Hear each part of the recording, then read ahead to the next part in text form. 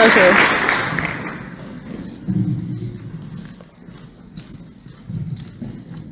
Good afternoon. Teachers, administrators, proud families, friends, and of course, the graduating class of 2023. I'm honored to be with you here today to celebrate, reflect, and commemorate a significant milestone in the lives of the class of 2023. I'd also like to take a moment to recognize and honor those who cannot be with us here today, but we know are with us in strong spirit. And to recognize the hard work and sacrifice of our ancestors that allowed us to gather here to honor the class of 2023. We know they're so proud of these graduates, and may they continue to protect them as they embark on their next journey. Now, I know a little bit about how you're feeling. 30 years ago, I was in your shoes. 30 years ago. How did that happen? I guess in your passing gowns. And as you can see, I'm going to show a slide a second here. I was a little bit of a shy little left. I wore shorts to the ceremony. A little too cold today to wear shorts to the ceremony, but you can see here, I'm here with Principal Terry Daigle, a very good man. He and his wife there were very close to me and his family. They rest in peace. And on the outside, I kind of gave a vibe of like, it's just another day, you know, just another day. But on the inside, I was definitely feeling a pretty powerful combination of things. And I'm curious, guys, how you're feeling today. Is it excitement for what's ahead? Is it some nervousness for what's ahead? Is it some relief that you're done? Is it some sadness that you're done? Is it some gratitude for everyone here that's helped you to get to this point? And I remember feeling really overwhelmed. It was all of those things, right? And maybe you're feeling all those things too, so that's okay. But I also remember feeling that I wasn't quite sure what I wanted to do. And feeling a little jealous of those who did. See, I decided to go to the Maritime after I finished high school. My dad worked in power systems in the mill, so I figured I'd do that too. Made sense to me, family thing. Then I had kind of a weird accident. I was playing football with one of my best friends, and I went to tackle him, and he wasn't wearing a shoe. And I tackled him around his legs, and his heel made a perfect match with the left side of my face. If you could wear a shoe, I would have been fine. It gave me a tripod fracture, it broke my cheekbone in 3 places, and it cracked the base of my eye socket. Now the doctors fixed it, it's not a big deal. The doctors fixed it all up. But they had these sort of titanium metal plates, right? To get everything to hang in, just fill in there. And it hasn't affected my life at all. Like, I don't sit on metal detectors in the airport, no. When I go to the dentist, sometimes I take an x-ray, and I'm like, what the heck is all that stuff in your head? So I have to explain that. But otherwise, it hasn't affected me. But it did at the time, because I couldn't go to Maine Maritime Academy because of their military affiliation. And so, I kind of said to myself, well, what am I going to do? I'm not sure. So I turned to one of the great philosophers of the time for wisdom, boxer Mike Tyson. He had a quote that I love. It says, everybody has a plan, so you can punch them up. Right? And those are good words of wisdom because everybody gets punched in the mouth, right? Life does that. And I think unfairly, some people take too many punches in the mouth, right? We all know a few people that could probably use another jab or two, right? But rest assured, nobody gets left out, right? Everybody gets punched in the mouth. So the question is, like, what comes next? And so, for me, I turned to my mom for advice after Mike Tyson. And what she told me, she said, listen, you don't have to figure out your entire life today. What you need to figure out is the next right thing. And I could feel like the temperature lower, I could feel my blood pressure lower, and I started thinking, like, oh, the next right thing. And my graduate said, that doesn't sound quite so scary. You probably feel a little bit of that too, right? I have to figure out my entire life today. Right? And I realized that I actually had to figure out the next tangible, positive step in the right direction. And then see how that went, and then adjust accordingly.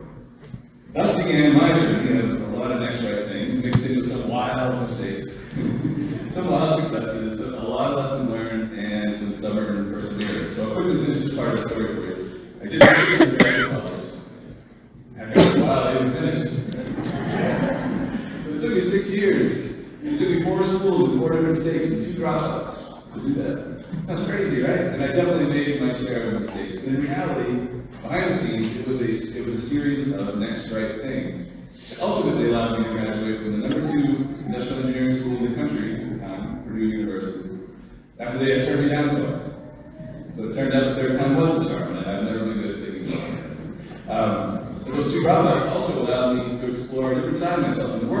place. And I got an internship at the Walt Disney Company and Intel Corporation. So what seemed like complete chaos on the outside, my parents would go to shop and say, and everyone would, where is Sean now? You know, actually behind the scenes was at least a halfway logical sequence of the next right things. That degree helped me get my first job. I was blessed to work with some of the most innovative and interesting places that I ever could have imagined alongside some amazing people. And again, my career just kind of string together a series of next right things. But I didn't apply here to give school advice or career advice, I'll tell you my life story. I just wanted to recognize that for you, this is a really important day in your life. This is not only a milestone in your studies, it's a milestone in your life. And so on this day, I want to share with you what I see as 4 keys to a happy life from a completely unqualified expert.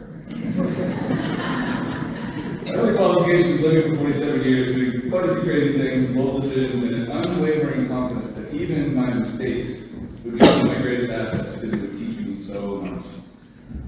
So here we go, 4 keys to a happy life. Number 1, live your purpose. Now before you roll your eyes, I'm not talking about some grand purpose that has a state or anything like that. It's really about what we do every day that is expression. Recording in progress. It's about our values. You know, we've all grown up north, we've grown up here. We have certain values in this way. It's about respect, it's about humility, integrity, it's about honesty, loyalty, courage, and kindness. Now each of us places different emphasis on these kind of values, right? Like there's probably some words that left out for you graduates, right? You're saying, well, what is this word? Those are the unique things that you're passionate about. These are the essence of what makes you unique. And I'm such a believer in this, I actually sat my family down and forced them to have a discussion about what are our shared values as a family. And it was an interesting discussion, we never talked at that level, right? But it was really good for us, and some interesting things came out. You know, believe, care, you can see here, we actually put it on a plaque, it actually hangs in our living room. This is the stuff that we believe in, this is the stuff that we want to embody, right? And we did this for 2 reasons. Number 1, how in the world do we expect each other to know what we care about the most in terms of our values if we don't talk about it or write it down? Number 2, let's have something to measure ourselves by, right? On a day-to-day basis, how are we doing? How did we do this week on these values? Where did we go wrong? It's never perfect. It's never anything about being perfect. It's just, how can we do better? Right? Now, what I love, I was looking at like each of you, and you're clearly ahead of me when I was your age. There's a lot of you have a really good sense of what you want to do as it relates to your field of study and work. It ranges widely as it should, right? In the cosmetology field, we have future beauticians among us, making people feel great, making them feel beautiful and fresh. We all know how it feels to walk out of a barbershop or a salon, right? And walk out of the restaurant for 40 years, I feel great. In the medical field, we have future nurses among us, right? They're taking care of us and our loved ones during what is often the most difficult and stressful times in our entire lives. We have future biomedical professionals, and there's new ways for us to live healthier and live longer. In the technical field, we have future engineers and construction managers that will build our future. We have future electricians and welders who will power our lives, fabricate new products, and build our industrial future. In business and media, we have future business leaders among us. They're going to create new business leaders, solve society's ever-changing challenges. And future media leaders who are going to give us the knowledge and information we need to build a better society. In liberal studies, we have talented actors and singers and dancers among us. We are grateful for their brave focus on the arts, because it's the arts that inspires us. And I see there are several of you that aren't quite sure yet. These are my people. I tell you, I'm 47 years old, I'm still trying to figure out exactly what I'm going to do. But I have a message for you, don't overthink it either. And don't underestimate yourself. Never be typecast into something that isn't you either, be you. And if you ever feel intimidated, remember that everyone struggles with something. Academics come more natural to some people, social situations to others, emotional things to others. None of this defines you. It's up to you to define you. As Cody mentioned, like, as of today, you're at an inflection point, a reinvention point. If you need it, use it. So the second point I want to make is get on the right bus. I listened to a lot of different convincing speeches getting ready for this. And my favorite was Coach Mike Krzyzewski from Duke. Coached him for 42 years, Olympic basketball coach. He told this story. And Mike grew up in inner city Chicago. His mom had a great education. And when he was 14 years old, he was going to high school, so he had to go to a new school. And his mom that morning said, Michael, make sure you get on the right bus. He said, well, I lived in Chicago my whole life. I don't know what bus route to take. She said, no, listen. You're going to meet a lot of new people starting today. Make sure you put good people on your bus. You're going to drive that bus for the rest of your life. And as you get on other people's buses, make sure they're good people too. If they are, they'll help you go places that you can never go alone. Now, as Mom's been gone for 25 years, he credits her with giving him the best advice of his life. And I agree that graduates hang with good people. Hang with people who make you better. And put in an effort to make the people around you better too. There's a greater chance of winning if you're around good or exceptional people. And lastly, as you add new people to your bus, don't forget about the people already on it. Look around, many of them are here today, right? Friends and family. Don't forget they know things, right? They've been driving their own bus for a long time, many of them. They know the rules of the road, we know. This is important because having the right people on our bus changes our limits. Good people push us to new heights. And listen, pushing limits means that you will get punched in the face. But failure won't be your destination. It'll be just a stopover as you find success. You're going to keep finding that next right thing.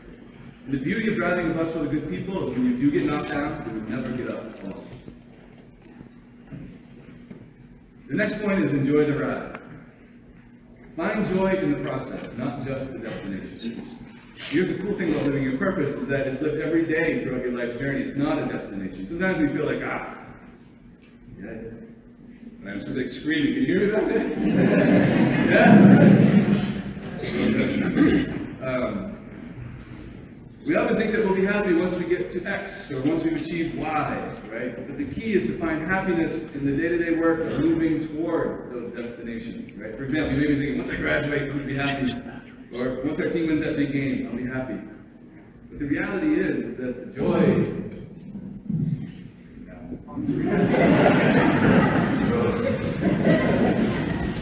the joy is in the practice.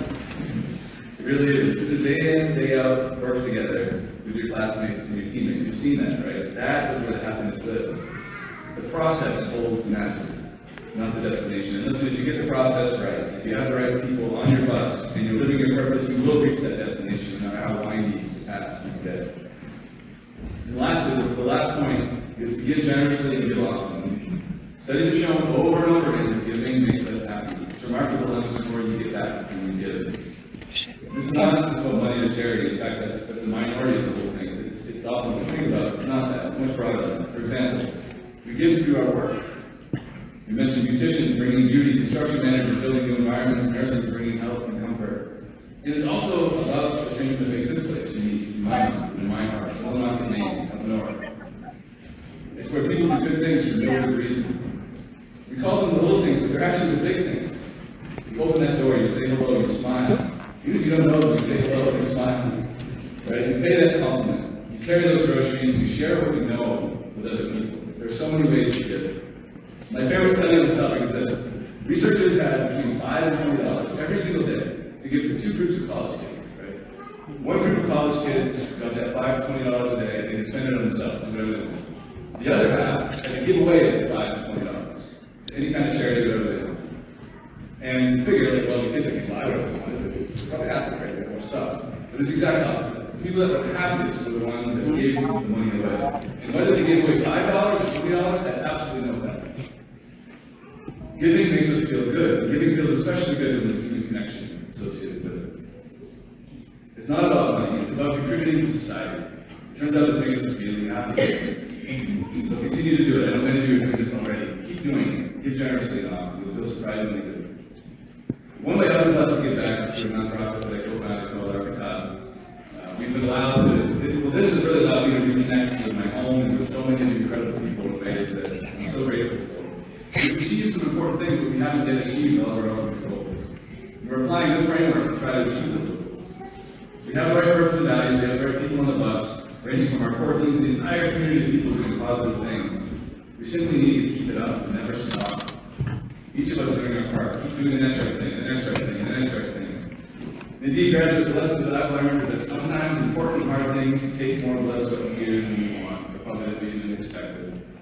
The key is to persevere until a sufficient sequence of next right things, sometimes from you alone, and sometimes from a whole community of people, deliver the ultimate purpose. And that's what we're doing. We're not there yet, make no mistake, this is a region that is on the rise.